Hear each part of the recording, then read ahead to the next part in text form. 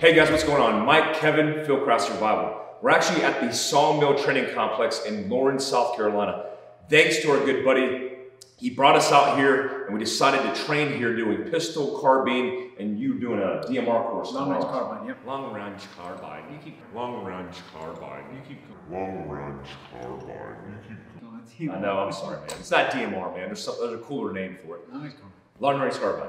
So what we're doing today is we're focused on two-man CQB. Now, the last time we talked to you about CQB, it was as a singleton. You know, remember CQB, close quarters battle, is a collective task. But you need to understand fundamentally how to operate as a singleton or an individual before you culminate and start bringing people together. So today we're going to talk about principles of two-man CQB, not three-man, not four-man, not one-man, but two-man CQB, and it could be one-man, whatever. We have the international team, Team Korea and Team Ireland, and we're gonna focus on CQB and the advantages in this next video. Here we go, guys. All right, guys, so CQB with multi-team, multi-floor, breaching, all it can be extremely complicated. But if you keep to a certain few principles and rules, you ramp up to that. You do single man, two man, three man, four man, multi-team, but you get to there eventually. All right, so we're gonna go through a couple of rules in CQB. The first rule is the number one man is never wrong, okay? So what that means is, if I go left, Mike goes right if I'm the number one man. So number one man is never wrong. So Mike, I need a raise. Huh? I need a raise. You need a raise? Number one man, never wrong. I'm done. I think what's important to talk about when we think about the number one man is, remember, you can't see through his eyes. It's like putting the advance or reconnaissance element in front of you and trusting their instincts and their observational skills. If Kevin's the number one man here, he's gonna see things that I can't see, and we don't have time to debate decision making. I just need to flow, fit in the spaces, and then focus on going the opposite direction to mutually support the number one man. As you can see, the more people you get, the more complex it can be, but I'm here to support the number one man. And what's crazy, which is actually what's cool, is the number one man's never wrong, but you could be the number one man after being the number two man instantaneously. So there's no definitive role or task organization. We have to flow together, and whoever takes that position as the number one man is going to be the right person to follow as number two. That makes sense. Sometimes where people get into trouble is they expect the number one man to go a certain way and they've it pre-programmed, but you don't know. Like if I'm entering this room and Mike expects me to go left because that's the open part and we have a door here, I might have heard something behind this door. So I immediately button hook and check the door, and he's got to be ready to flex off that and clear this unseen part of the room. So number one man's never wrong, and you go the opposite way and cover his back and get in directly behind him so he's not exposing his back to a threat.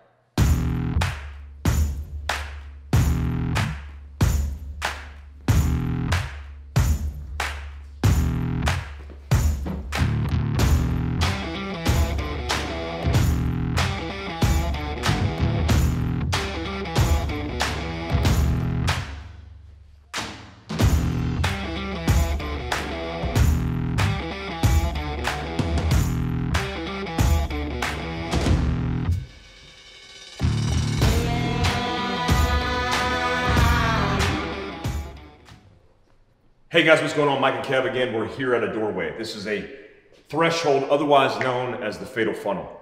Look, this particular doorway has a wall on one side and a point of domination or unknown spot on the other side. This would be considered a corner fed room. Center fed, simply in the middle of the room, 2 points of domination. I don't know these angles unless I get the angle, which means I have to change my approach to the doorway. We talked about this in single man CQB, but with two-man CQB, it's even easier because I can mutually support my partner by providing what's called cross coverage. We're gonna talk about cross coverage, getting the angles, as well as stepping center of the room. So this time, Kevin's coming up on the doorway. He's gonna push across the doorway, providing cross coverage to get that alternative angle. Remember, 2 is 1, 1 is none.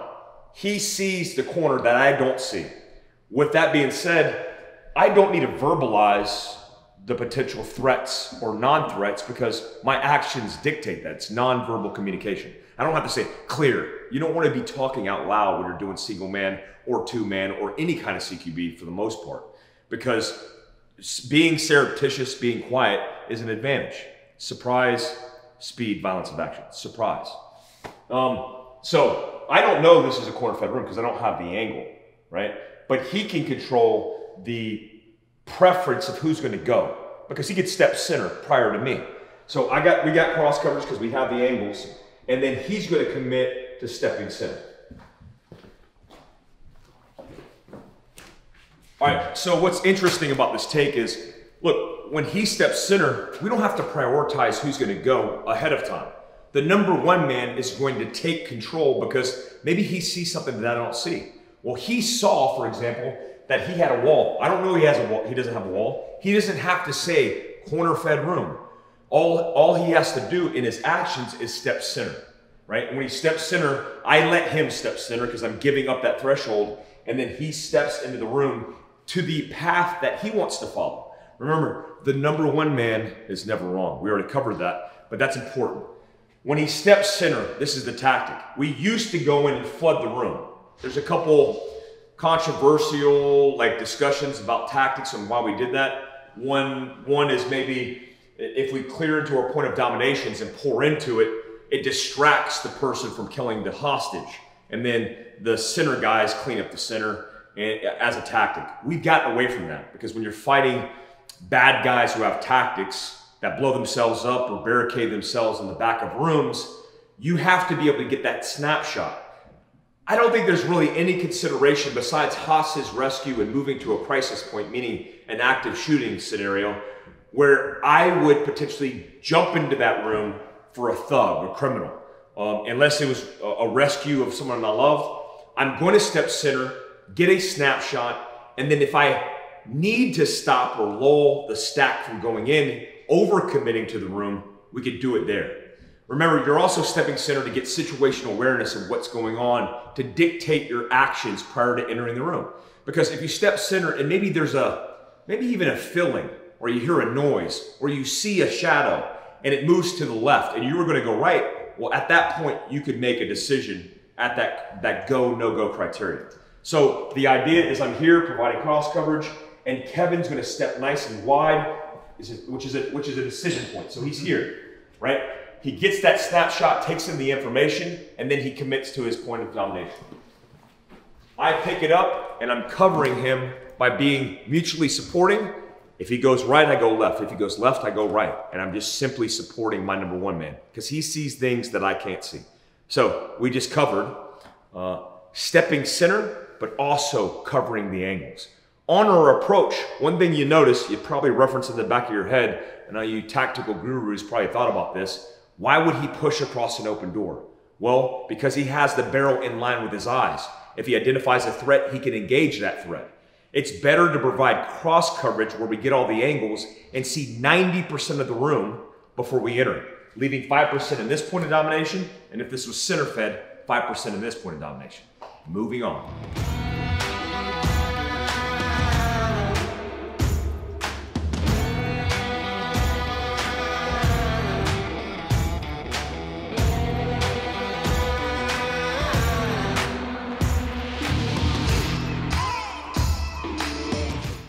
Hey guys, the next principle we're going to talk about is tactical withdrawal or covered withdrawal. So in a scenario, you've extracted somebody from a bad situation, you're pulling out, but you never want to turn your back on the threat. You always want to keep a gun pointed at the threat. So an example would be police officer's hit, you go up, you medically treat him, and you've got two guns in the fight, you're pulling him back, one gun is always pointed at the bad guy. Now, as you move, you need to be smart. So you position yourself in a way that your partner doesn't have to cross in front of your line of fire and block your shot. So you need to be smart about that. And if he has to run in front of your gun, that's kind of your fault and not his because you left him nowhere else to go. So it's a thinking man's game. So a very applicable principle, and we're going to demo it here in a second. Yeah, the two-man is the added element of the support by fire position. That's essentially a breaking contact. escape and evade while maintaining security. You can't give up security. You just can't give it up. It's the number one principle of patrolling and a tactic we live by. So if I'm retreating, meaning, defensive tactic maneuvering, I'm still offensively in the game. That means I'm barrel oriented towards a threat, and we routinely do this in different drills in combat operations for specific reasons. This is applicable to everybody, civilians, military, and law enforcement. Turn to move. Turn to move.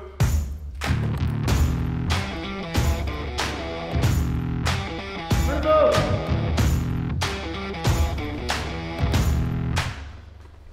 Turn to move.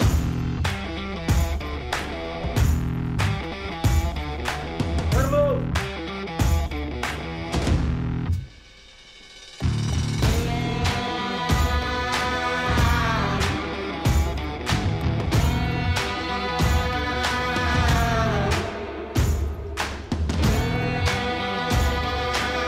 Hey guys, so what we just did was, we came into an open room. That big open large space that we came into is indicative of buildings, industrial, the list goes on. What I want to ensure that I drive home is slow is smooth, smooth is fast. I've actually heard people say, that doesn't mean anything, that doesn't, whatever. Cognitively, if you understand what that means, it means if you deliberately slow yourself down and you say that to yourself, slow is smooth, smooth is fast, because I've done it over a decade of special operations and target sets and everything else. Because the pace in which we go when we're activated by our sympathetic nervous system with a little bit of adrenaline, maybe a little bit of cortisol, all these different stress hormones, we think we're going slow, but we're actually going fast. I'll give a plug to some of my SIF buddies. I actually had a SIF assaulter buddy named Tommy who taught me, if you can't do CQB smoking a cigarette, you're going too fast. And he literally would do it. He would put a cigarette in his mouth, he'd walk around the shoot house, and he would walk super slow, smoking the cigarette, gunning down targets. And I was like, I don't get it. But now it makes sense because he was able to slow himself down even though he was going actually fast. Because the more efficient you are in your movement, through rehearsal, through practice, the better you become. So we might perceive ourselves as going slow, but we're actually going really fast. So we need to slow ourselves down. Saying that, slow is smooth, smooth is fast, will also lend itself to predictability. Remember, as a number one man, you want to be a good number one man. You're not a good number one man if you're a jackrabbit. If I'm moving around in space and then I go from this pace to this pace, then that's the jackrabbit. I'm not predictable. So I can't mutually support you as a number two man if you're not predictable.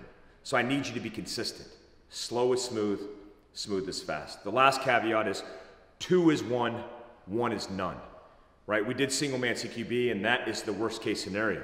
As a collective task, the more the merrier. I don't think it's very hard being a special operations guy or a SWAT guy, moving to a breach point, looking through my EOTech or looking over my EOTech, prepared for defensive action while all my mates pick up slivers of the pie.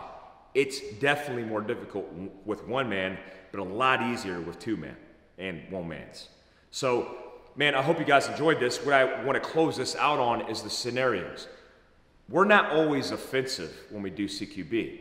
What does that mean? Well, if I'm doing an offensive raid and I'm going to assault an objective, yes, we're offensive. But what happens for your situation when you're going to rescue your child in distress down a hallway by yourself or with two men or two people? You're doing an hostage rescue, a crisis response. So you might be doing a recovery, meaning you might blow off different things. You might walk down hallways and avoid doors that aren't pertinent to the circumstance because you hear your kids screaming. Or an active shooting is a great example of that, where you hear gunshots. Are you going to clear every single room as a two-man element as you go? No, you're going to move to the crisis point. There's also the recovery and a defensive action of moving back, evading back. So if I have something I'm protecting and I'm fighting, I'm essentially fighting and breaking contact from the threat. Those considerations are many. Those variables are important. I encourage you to mental model the practice, get with your family, start focusing on these principles that we talk about today, and then continue to train. Guys, I appreciate you. Fieldcraftsurvival.com. If you haven't subscribed, subscribe. We'll be talking about this more in detail because it's super important. Till next time, stay alert, stay alive.